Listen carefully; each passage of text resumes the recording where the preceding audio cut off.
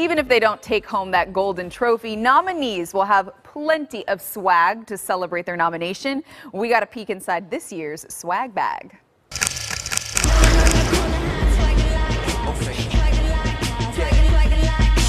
Leonardo DiCaprio, Brad Pitt, Joaquin Phoenix, Scarlett Johansson, Renee Zellweger, and all the Oscar nominees are receiving their swag bag this weekend.